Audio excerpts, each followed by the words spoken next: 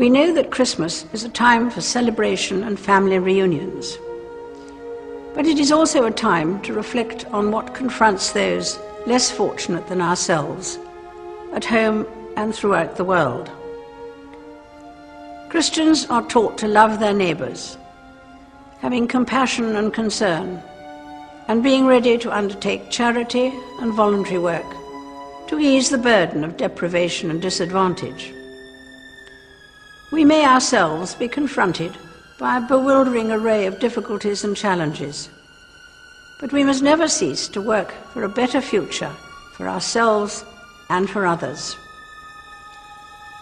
I wish you all, wherever you may be, a very happy Christmas.